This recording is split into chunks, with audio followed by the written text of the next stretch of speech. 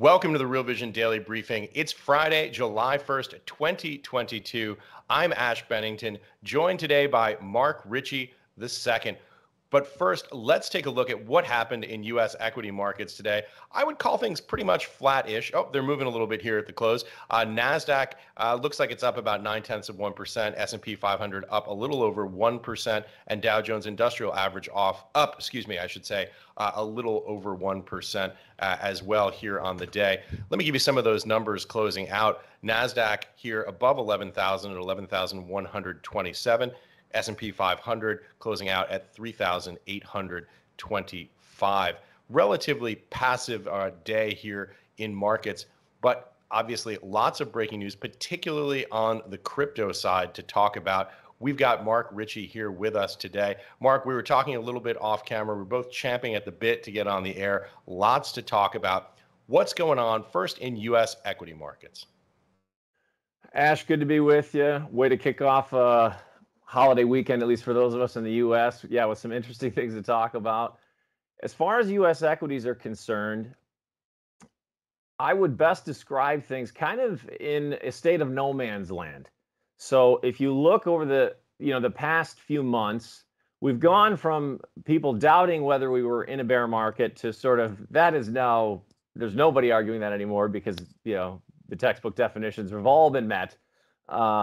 The question from here becomes how severe is this going to be, the cyclical versus secular? Ironically, I think last time I was on, somebody picked up a recap of the Real Vision headlines saying I called for a secular bear market. For the record, I didn't. However, the conditions are potentially there. So the things we're looking at right now, we can get in on the fundamental and the technical side. Where would you like me to start?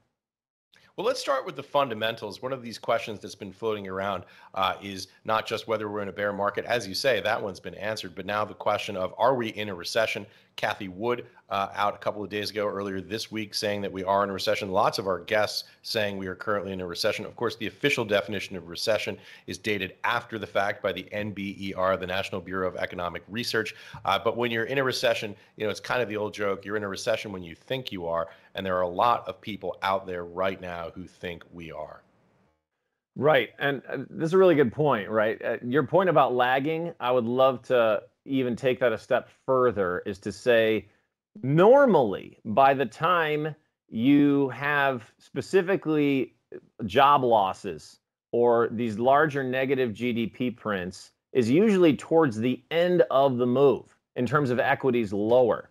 So without jumping in a camp, and this is where I'm trying to stay agnostic and have an open mind in terms of, I don't have a hard opinion on, recession or not. But here's what I would say is most important, I think, for people to be watching.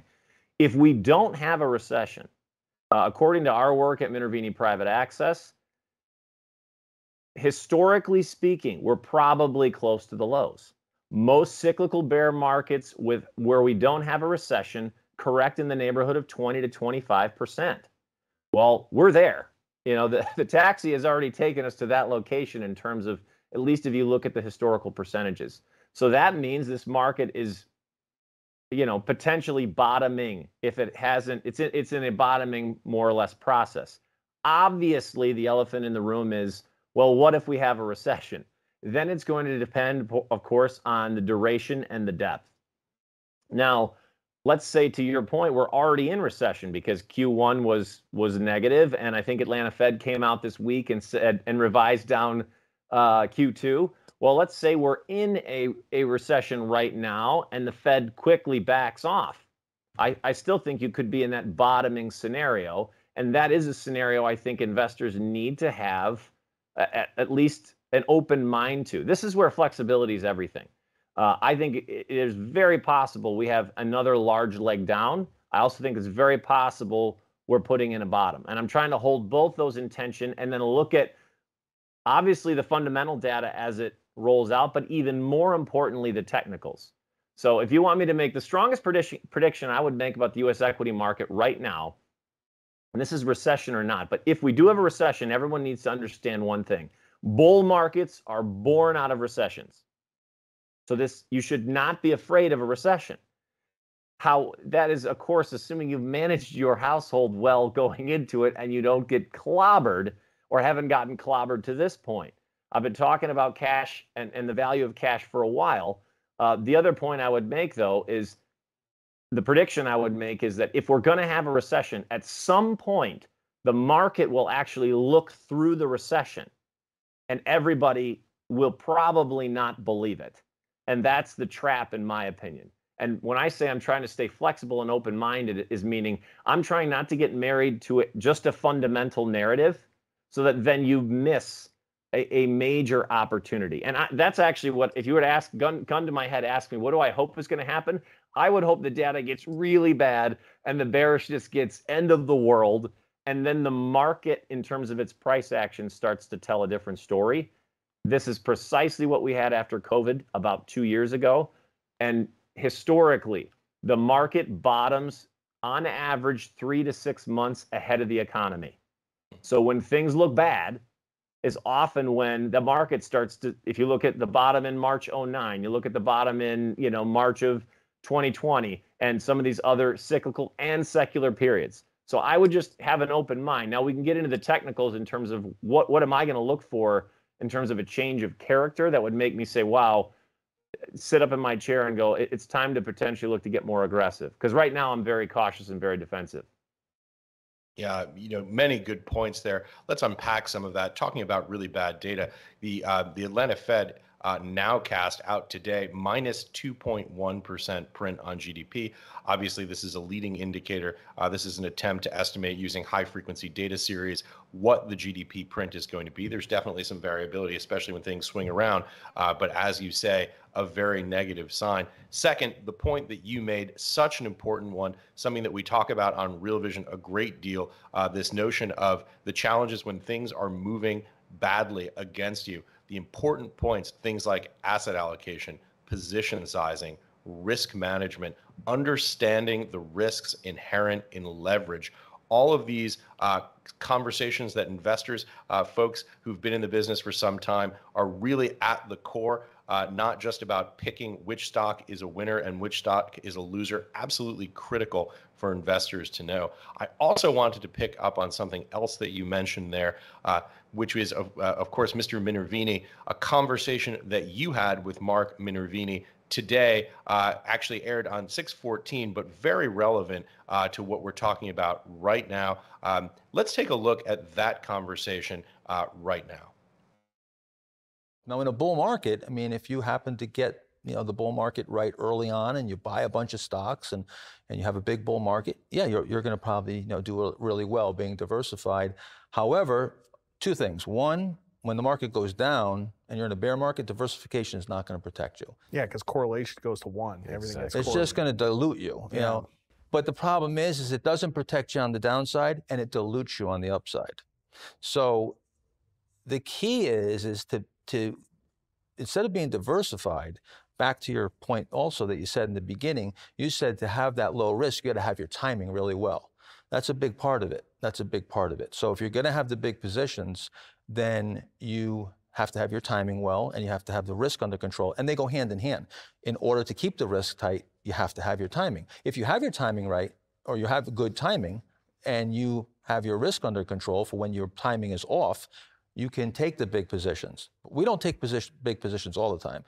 When things are working well, we take big positions. And to go back to Stan Druckenmiller, because I'm a big fan of Stan, and he said that, and Soros said that, to make money every now and then, you got to be a pig. Diversification will not protect you. Picking up on a point that you made earlier when you were talking about this challenge with the historical correlation between equities and fixed income breaking down. Obviously, a conversation that you had with Mark Minervini here on Real Vision. How would you characterize your big takeaways from that conversation? Well, there's a lot of them, and obviously we're going to get into maybe even more specific risk management ones when we shift to crypto. But if you look at this bear market, since it started in November, and I'm not trying to evangelize any type of sort of risk management strategy, but one I have been an evangelist for is just the idea of simply cutting risk when things are not working, or raising cash. Cash is a position. So let's look at the other alternatives. Stocks and bonds. Bonds is a hedge versus raising cash. Has not performed well. Precious metals, not performed well. Volatility strategies. Volatility has probably, unless it's been very niche and specific, volatility just kind of stayed in that slightly elevated, but never giving you that, that big outside burst where maybe your tail risk guys, had a good run. There just has not been there's not been a position like cash. So the idea being, for me, this is where I don't hold it arbitrarily. I hold it at opportune times. And that was diversification has been one of the worst, because in a bear market right now, 85% of stocks in the NASDAQ and the NYSE are trading below their long-term moving average. So if you have a large diversified subset of that, you're probably performing in kind with the averages, if not worse, because some of those negative tails are much worse than the positive ones. We know that areas of the NASDAQ are down 80, 90%. If you were hiding in commodities and some of these cyclicals, they worked for a bit, but even now some of those are coming under pressure. So this is where some type of cash allocation or strategy to move into cash, I think, is essential. Yeah, I'm looking right now at my Bloomberg worksheet where I have all the indices tracked across multiple time horizons. As we were saying at the top of the show, NASDAQ composite up about 0.9% on the day. We should say on the week, down about 4%. Year to date, off almost 29%. 1 year, a little bit better, off 23%. S&P, again, up today about 1%. Down about 2.5%, 2.3% to be exact on the week. For year to date, off just a hair's breadth under 20% year to date, and off 11%, almost 11, actually over 11.5% on a 1 year basis. Yeah, well, and the nature of this bear market has been more of the grinder. It's grinded you down, given you a little bit of hope, and then grinded you down, and that has been, really what we've seen all year. The question, of course, depending, again, like we talked about on the economic data, do we get some type of a swifter leg down that maybe gives some people a sense that we put in a capitulation? I'm not sure. I could easily see a scenario where we do. I could see a scenario where if we continue to go lower, it may just be same song, add a few more verses. So it really, this is where you got to look at things one day at a time. I will say on the technical side, every accumulation attempt we've had, and what I mean by that, I've talked about this a bit before, is when you get a valid rally a few days off the low, confirmed by some volume, those have all been sold into. Just for a little bit of history, I read a report this week from William O'Neill and Company that said every bear market back, I believe, to 1970 usually has 6 or so on average such failures. I think we're on number 5 right now. So again, we're sort of right in that average of what you would expect to see in a bear market, whether it's cyclical or secular. We may see more. Lately, the first couple of rallies were able to retake the 50. One retested the declining 200. Right now, we weren't even really able to retake the 20-day. So this market is oversold, but again, it's just kind of in no man's land. And the last point I would make, though, is this is where if you get some type of more systemic shock or issue, things could really come unglued because liquidity is poor. So I want to be careful that while I'm holding both things in tension, the worst case scenario would be some type of, maybe it's a credit blow up, maybe it's a sovereign blow up, where all the aircraft has lost lift. That's what will take you into a nosedive. For people that, weren't around in 2008, we were in a bear market before Lehman failed. Then Lehman failed, and it was just a bloodbath. So not calling for that. I think this is where the guy from ECRI would say there's an open window of vulnerability for a bigger issue. Well, I would tend to agree with that even on the technical side. You don't have a lot of strong technical support under this market. That's what and the liquidity is quite poor. So if we get a lot of heavy volume selling, there's only one way for things to go. Now, again, if I see the opposite, and this is where what I think folks should be looking for on the upside is, do we get some type of positive breadth thrust? And there are a number of drivers. There are also some bullish narratives, and there's some, things like a ceasefire or some type of agreement, that will definitely, I would think, produce a relief rally. I want to see what do the technicals in terms of breadth, volume look like underneath. I also think coming into the election, without getting into the politics, I think any type of political gridlock is generally bullish if, of course, we get some type of a red wave, assuming that ahead of time. So those are a couple. Again, keeping an open mind to both sides. Yeah, so much to talk about there. Ekri, of course, our old friend Lakshman Akutan, it'd be great to get him back on to talk about some of these cyclical aspects. Just looking at my screen here on the day, data that came out. So Eurozone has hit record inflation highs, now at 8.6%, up from month prior, 8.1%, a significant hot inflation print in the Eurozone.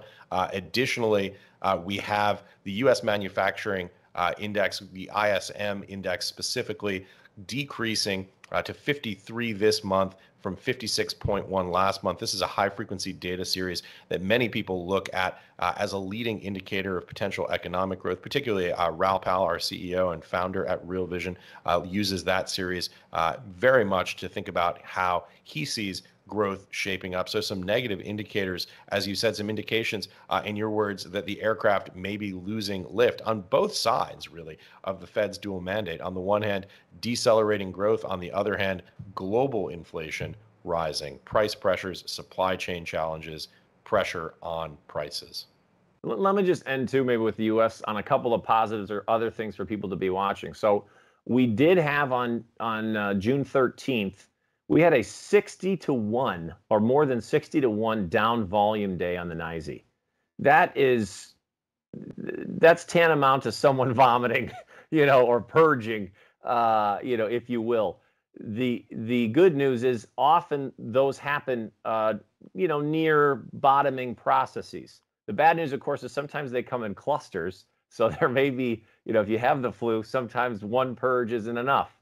So there may be more. The sentiment is getting very bearish, very bearish. I think AAII is now, last week, hit the worst in 40 years. And then looking at some groups, biotech is starting to buck the trend. That's an area I'd have folks watching. And as crazy as it may sound, China looks like it might have bottomed. So if we've made a low, a contrarian place to potentially look would be China if that continues to trade well. So again, in the bottoming scenario, those would be areas I'd be looking at. Okay, Mark, we've managed to hold ourselves back for a full 20 minutes talking about crypto. This is something that we were talking about off camera. Some breaking news here in the space. Voyager Digital suspending redemptions right now today. This is stories that we've seen. We saw it in Celsius, a CeFi lending platform. We recently also saw it, of course, at CoinFlex. I wanted to make reference to a conversation that I had today with Mark Lamb. This is the CEO of CoinFlex, who came on Real Vision and answered a whole series of questions. We spent about an hour walking through some of the challenges that they're having over there in detail. I think it's the most detailed interview to date that he's done, where he really gets into the granular details about what they're doing. This is a special report, CoinFlex Fallout, that aired on Real Vision today. It's available on the Real Vision platform, on Twitter, on YouTube. Let's take a look. This is something that most exchanges do. They have non-liquidation accounts that are institutional customers or large whale customers. This is something that is commonplace not only in crypto, but also in the traditional financial industry. And although it may be commonplace, it's still not something we should be doing going forward. It's in hindsight, we would not have done it, in the past. The reason for an account like this, the reason for an arrangement like this, is it enables the customer to trade, with more confidence that they will not be liquidated and keep cash on the sidelines in order to fund those liquidations without having to worry that their ability to meet those margin calls won't be hindered by the fact that they might be asleep. And every previous margin call was promptly met. So this customer's longtime customer of CoinFlex. Every prior margin call was met. There's a lot of clarity around this situation. The goal now is just to make depositors whole, and that's what we're spending every moment working on. Mark Ritchie, I know you have lots of thoughts. Well, without being overly critical of this particular individual, and I have not watched the entire interview, but I'm going to be watching it, and I have been following the unfolding of sort of the deleveraging in the crypto space from a distance in terms of reading. This is exactly the type of thing we were talking about in the Real Visionaries series of what you shouldn't do. It couldn't be a better textbook example. Here you have somebody that has decided, well, look, we've got this one client account. Think of it as a position however you want, and have no reason to think that that XYZ could never happen. Then it happens, and all of a sudden their business is insolvent. That is the same thing as me going, my broker allowing me to hold a 3x position because it never gaps down. But if it ever did, my whole account would go into default. This is craziness, is the only way to really put it. And if I literally tweeted about this 3 or 4 hours ago in the wake of the whole Luna, not even knowing we were going to talk about this today, Ash, how serendipitous this is. The idea, though, is if you haven't learned this lesson, and it's on every level, I don't care if you're running a business, if you're managing your own account, managing money for other people, you cannot say, well, that'll never happen, but if it does, we're out of business. That's not risk management. And I've been trying to gently critique this type of thinking for years. And this is, to me right now in crypto, they're having their Lehman moment where people realize the same thing that we saw in Archegos from a year and a half ago, and some of these other blowups where people are realizing, wow, our entire business was tethered to something that we didn't think could happen that then just happened overnight. Yeah, this question, is this the Lehman moment for crypto? I'm going to give you the name of an obscure fund, the High Grade Structured Credit Strategies Enhanced Leverage Fund. Not exactly a household name. So you mentioned this idea of a Lehman moment. That was October 15, 2008. On June 15, 2007, the prior year, about 16, 17 months before, that hedge fund that I just read the name of, and another hedge fund at Bear Stearns defaulted. And this was a story that the Wall Street Journal ran.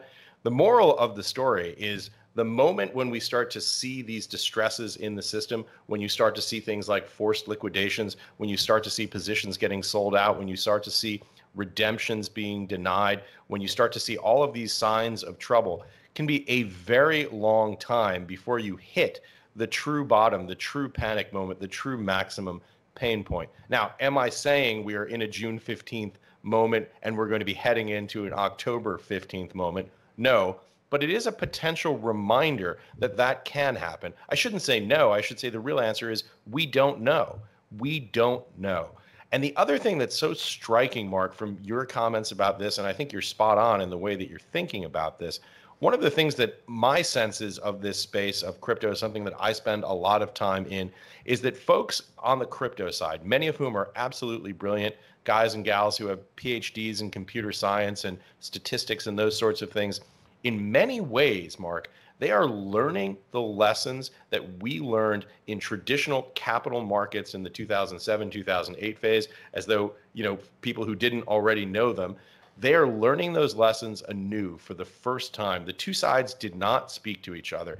It seems to me in some ways, and again, not a critique of any individual person, but there was an ethos in the crypto space that somehow this really amazing technology, and the technology is amazing. I think, as Mark pointed out, this incredible ability to have these distributed, decentralized networks validate things. This is a tremendous advance in computer science. It's an incredible thing, but it hasn't solved flaws in human nature. It hasn't solved excessive speculation. It hasn't solved irrational exuberance. It hasn't solved risk management questions. It hasn't solved leverage in the system. You know, these challenges, it's almost like we've built them anew in the crypto space. And now we're learning the hard way that crypto digital assets are not a panacea for problems of human nature that are inherent in economics. Yeah, I don't know that I could have said that any better, Ash. And, you know, I would just make the point, you're dead on one in terms of it could be, could this be the Bear Stearns hedge funds failures in, you know, summer of 07? Could it be the failure of Bear Stearns in March of 08? You know, Lehman and you know, September of 08? Who knows, right? Right. And the one thing it does seem, though, is that the speed of these markets seems to be a little faster. Just, you know, if you look at Luna, it failed in 6 to 7 days. You know, 30 to 40 billion in market cap just wiped off like that. Well, because there was no Fed, there were no coordinated other efforts for people to come in and support any, you know, this market. And I'm not going to, you know, get into views on whether there should or shouldn't. The reality is, it's just what happened. Right. I've never seen that much market cap wiped off to zero that quickly. Normally, as you know, coming from the TradFi type world, a zero takes some time. You know, you gotta, you know, you go through a bankruptcy, and even then, the common stock, you know, trades around, that kind of thing. You know, this was a full-on wipeout in really short order. To me, this is one of those growing pains. If you're a crypto bull long term, not that you're welcoming the pain, but to say, look, the actors who didn't learn these lessons, they need to potentially be weeded out of the system. And you know, for those potential bulls, I think you want to see. I saw a headline this week: Goldman's potentially, you know, trying to put together groups to bid on some of these assets. That's actually a good sign. That shows that crypto may be growing up. At least, you know, 3 years ago there wouldn't have been an investment bank leading a group to do that. Right. In my view. So that's a positive. Right now, though, on the technicals, I would just add, you know, I would not be touching this personally. And I made this point a couple of when probably a month ago, when Bitcoin was still around 30,000 after the Luna failure. A lot of people saying, "Hey, this held up pretty well." Well, it had for the time being, but there was contagion. You know, to your point about where are we? Is it, you know, is it 2 years before Lehman? Are we in the middle? Is it after? We didn't know, but the price action of Bitcoin was not very good. It broke hard and didn't rally. Well, if you look right now, same story. We broke hard then to 20, and we have not been able to bounce. That doesn't mean the low's not in. It doesn't mean it's in. I'm saying, and again, my style, as I've been clear on before, I am not a falling knife catcher. And crypto right now is a house of falling knives. They're all in deep downtrends, and they're all just sort of looking for bottoms. If you're a deep value tech type person, then maybe this is Christmas come early for you. But for right now, it's an avoid for me, and wait to see how things shake out. I do think, assuming that the digital asset ecosystem survives, there's going to be some phenomenal opportunities on the other side. Yeah, and you know, we should say Bitcoin right now trading under 20,000, 19,584. I also wanted to talk about Voyager Digital, which, as I said, I think they suspended redemptions and trading, effectively all activity on the platform at 2 p.m. Eastern time today. So some 2 hours before we started on the air today. High in November of 21. This is the 52-week high of 25.17. It's just gotten blown out since then. It's trading at 58 cents right now, and a bit of downward momentum, it appears, on the news, as you would expect, of them halting redemptions. I wanted to point out this, looking at the questions, at the comments, as I always do on YouTube as we stream here. Jeff Maitland makes an important point. You can't have a Lehman moment in DeFi, my guy. We've been talking about this very broadly. Crypto as though it's a singular monolithic asset class where, you know, everything functions in a heterogeneous way. That's not true. We should point out that these are, I guess you would say the term of art in the space is CeFi. These are centralized digital asset platforms, whether it's Celsius we're talking about, or Voyager Digital, or in the case of Mr. Lamb, CoinFlex.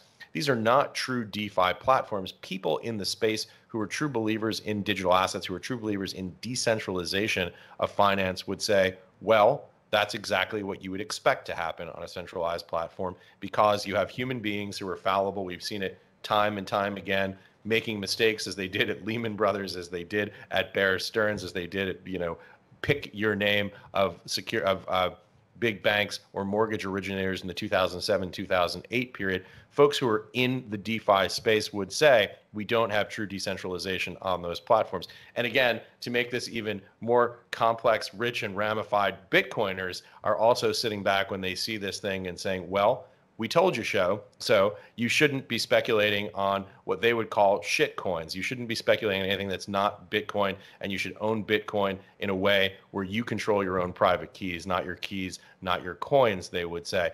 So it is a very rich and complicated space. This is a very big conversation. We are very early in this space. It's an inflection point when we see these type of things happen, but there are also a lot of divergent strands to keep track of here. And that's what we try to do here on Real Vision on this show and elsewhere, is to try and have fantastic guests on like you, so we can start to try and untangle what those strands are, what they mean, and why they're relevant to individuals. Ash, I think that was about as good a summary as I could do in terms of what's going on. And the question in my mind is, what inning are we in? And, this is one of those where it could go on for months and months. Maybe we see headlines like this Voyager one at least for the next few months, maybe through the rest of the summer. And if we continue, of course, to see cascading crypto prices, are we going to see, people are talking about certain people getting margin called or knockout levels, and similarly what we're seeing in equities. Is crypto going to have that, big sort of candle down capitulation type move where the last remaining weak holders who are sweating right now are forced out? I don't know. Very possible, though. Again, to my point earlier about this is why you want to just be careful if you're in the, hey, it looks cheap. It looked cheap at 30 and at 40, and here we are at 20. So if you don't mind taking the ride to 10, then maybe it is cheap. I just think, again, you have to think risk first with every one of these decisions, and crypto's in one of these moments right now, like we've seen in the past, just a sort of a different iteration, and you have to think risk first. Yeah. Talking of which, things that could go on for a while, you and I could have this conversation for another 3 hours on or off camera, but we have to let people get to their summer weekend. Mark, as we come to the conclusion of this conversation, final thoughts, key takeaways that you'd like to leave our audience with in about 60 seconds, if you could. Well, I think the big one is just keep an open mind. Try not to get yourself completely married to any one narrative, and then allow the information specifically with what you're seeing in the price action dictate some of your actions. So that's always been one of my things, to say, look, okay, if I see A and B, then I have to do something, and allow that to potentially start changing my mind. I'm holding a lot of cash right now, but I am looking every single day to see, do I see a shifting or changing in the wind to potentially redeploy some of that cash. That's exactly what I would advise people, to have a plan and stick to it. And going forward, I think there's going to be great opportunities. It's just a matter of making sure you manage the risk and really hone in on your timing. Mark Ritchie, always great to have you on the show. A great conversation as always. Thanks for joining us. Thanks for having me, Ash. Have yourself a great weekend. Thanks for watching Real Vision Daily Briefing, everyone. Just a reminder, U.S. markets are closed on Monday in celebration of the 4th of July holiday. We'll be back with Tony Greer on Tuesday. Enjoy the long weekend, everybody.